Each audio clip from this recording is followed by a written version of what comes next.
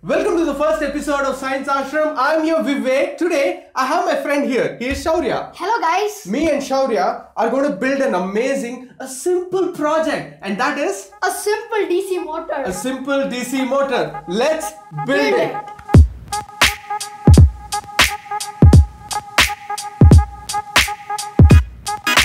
So what are the materials we require, Vivek? All materials are really simple. I'll show it to you.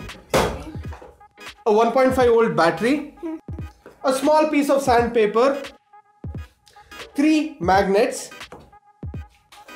2 safety pins, a 30 centimeter long copper wire,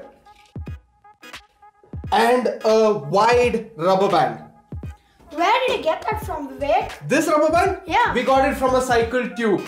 Wow, that's cool. And guess what? All these materials you guys can get at the nearest hardware shop. So we have all the materials right now. Yes, we have all the materials. So what are we waiting for? Yes, actually we can start building. You know what? I'll help you in building this time. That's cool. So let us use this plank to build. Move this aside.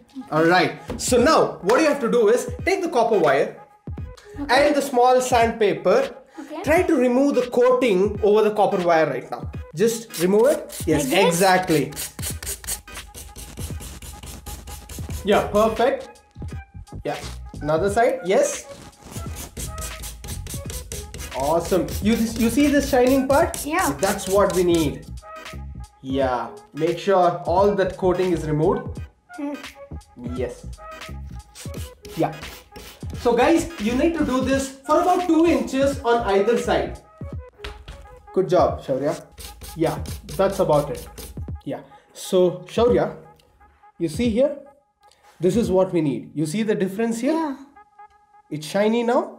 Yeah, perfect. This is perfect, right?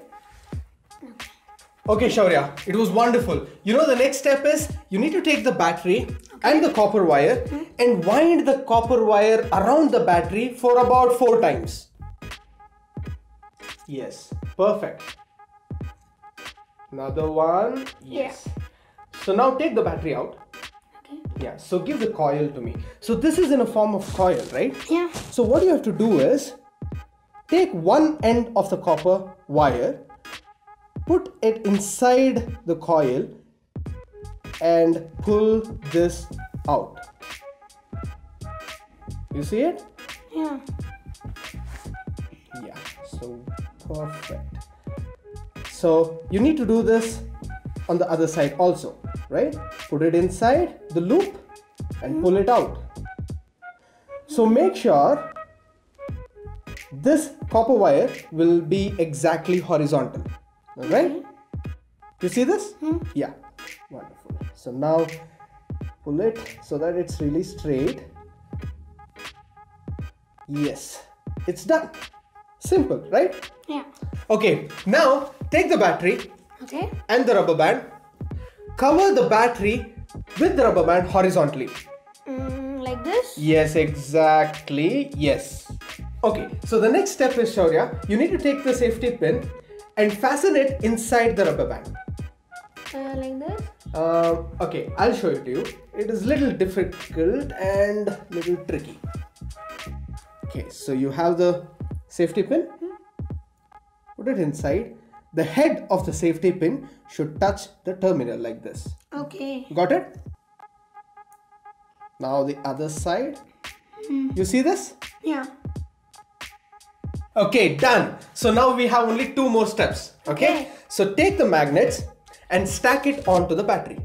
Like this? Exactly. Now take the coil. Yeah. See to it that one end of the coil goes inside the loop of the safety pin. Yeah, exactly. The other side also. Yes. Look at that. It starts spinning. Whoa, Vivek, it's spinning. How is it spinning? I'll explain it to you. Give it. See, the charges are flowing along the safety pin through the coil to the other side of the terminal. So any current carrying coil has its own magnetic field. We have stacked up 3 magnets and that also has the magnetic field.